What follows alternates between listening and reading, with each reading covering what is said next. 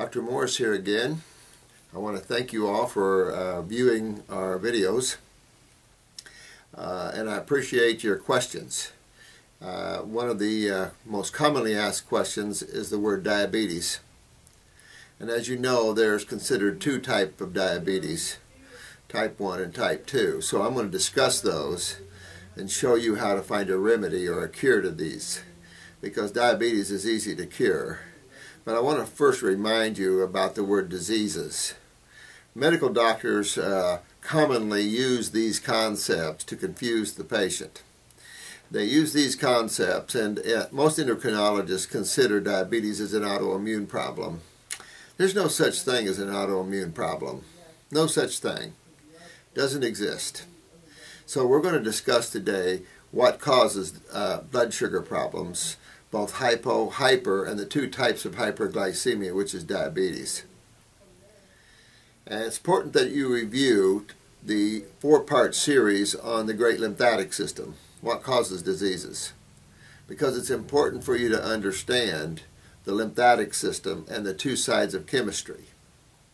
Because except for genetic memories, how you weaken the cells of your body is through the two major fluids that control the health of them.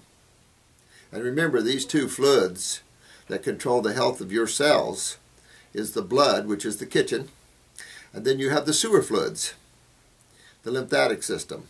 When you look around where all your cells are, and that's your muscles, your bones, your liver, your heart, your kidneys, your prostate, your ovaries or uterus, it doesn't matter what tissue, your brain, skin, it's all just a bunch of cells. And two fluids invade most cells, flow around the cells. These are called interstitial fluids, simply the fluids that flow around cells. Remember, cells can't get up and go to the kitchen, and your cells can't get up and use the bathroom. That must be supplied on site. And because of that, cells live on this river of fluids, the interstitial fluids. 75% lymph, 25% blood. So the lymph system, of course, deals with the corrosive side of chemistry, that which is called acids. And then your blood deals with base chemistry predominantly. That's the healing side of chemistry. So it's important to understand the causative effects of why cells break down. And that way I don't have to add this to every video, and you'll get a good understanding, this core understanding how your body works, very simplistically. And if you understand that, you will have the foundation for all problems that you might experience. It's just location, location, location. So let's take a look at hypoglycemia and hyperglycemia, which is diabetes type 2. And we'll use the word diabetes, but keep in mind, this is simply a blood sugar problem. And diabetes type 2, which is the blood sugar problems, and type 1, hypoglycemia, these are sugar metabolism problems. You don't metabolize your sugars properly. And there are glands in your body, and we've discussed these previously, that the endocrine glands in your bodies controls everything that goes on here. And so, important to understand the adrenal glands that sit on top of the kidneys, which the kidneys control, or are the great eliminative organs of this gigantic sewer system that deals with acid waste from cells. This is where you see all the cancers, this is where you see all the inflammation, all the itises, all the arthurs and the gastritises and colitises and cystitises and lupus and all these type of things. This is the system that causes fibrocystic problems, fibromyalgia. You can go right down a long line, different names for the same problem. And easy to find remedy to these, tell you the truth. People suffer because medical doctors treat symptoms, and they go after bacteria, which is simply there working to clean your sewer system for you. Stupid, insane kind of thinking. So, understanding the role of the adrenal glands on top of the kidneys, incredible glands. I'd get a book on anatomy and physiology and read about your adrenal glands. Real simple, little walnut-shaped glands, almost like a pyramid on top of each kidney. They partly make your neurotransmitters that runs your autonomic nervous system. And we're going to talk about this when we get into type 1 diabetes, the autonomic nervous system. That's your sympathetic, parasympathetic. That's this nervous system. That's the automatic nervous system. When you breathe, you don't think about it. Your heart pumps, you don't think about it. Your bowel moves, peristalsis. All this is the autonomic nervous system. If I suppress that system in you, you're going to think to breathe because you'll stop breathing. That's where you see all these children with all these neurological weaknesses from genetics. They go under surgery and they come out and they can't breathe anymore. Think of Michael Jackson, propofol. These are neurotoxins. It's estimated that 20% of people that go under the knife in surgeries don't come out from the anesthetics, from anesthesia. And that's because that is a high neurotoxin. And your nervous system runs everything. In every tissue you'll find blood, nerve, and lymph. Blood feeds them, lymph cleans them, and nerve moves them. And that's everywhere. And when you get to type 1, I'll tell you what a couple of medical doctors found that should have won a Nobel Peace Prize for this. So let's stay with type 1, sugar metabolism problems, or type 2, excuse me, sugar metabolism problems and hypoglycemia.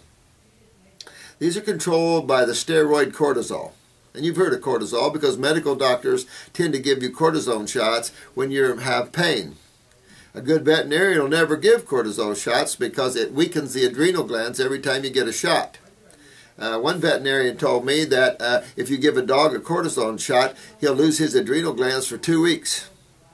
So very important to understand why you don't treat using steroids and hormones or neurotransmitters as far as that's concerned, or digestive enzymes. These are endocrine gland issues, and your endocrine glands will stop making these substances if you take them. Not the way to do it.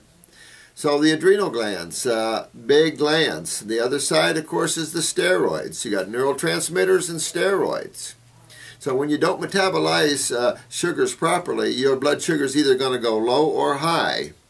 Generally, when the adrenal glands are weak, you're going to see a low systolic blood pressure. Your upper blood pressure number is going to go low. Even though we call it blood pressure, you notice there's 2 numbers. A systolic, which is the top number, and a diastolic, which is the bottom number. The top number is your adrenal glands, and the bottom number represents your kidneys. 120/60 is textbook.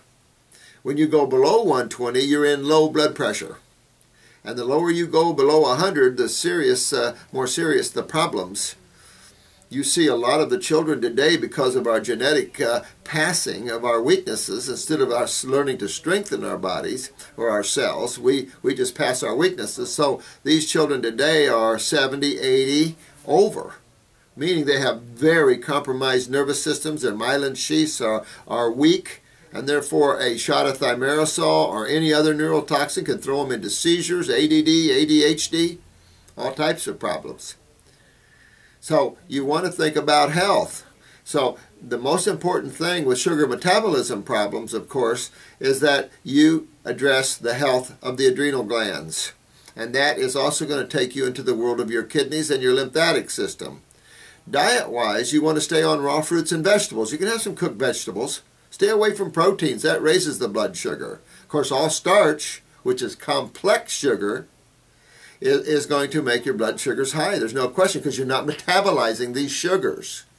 The end result of not metabolizing your sugars is not only stored fat, but it's high fungus problems, because sugar starts to ferment in the body, and this creates fungal problems. The fungus family is the fermentation family. They're involved in fermenting of sugars and the like. So very important to make the glands healthy. Make all your cells healthy. You're not fighting a disease. You're fighting a weakness in the glands.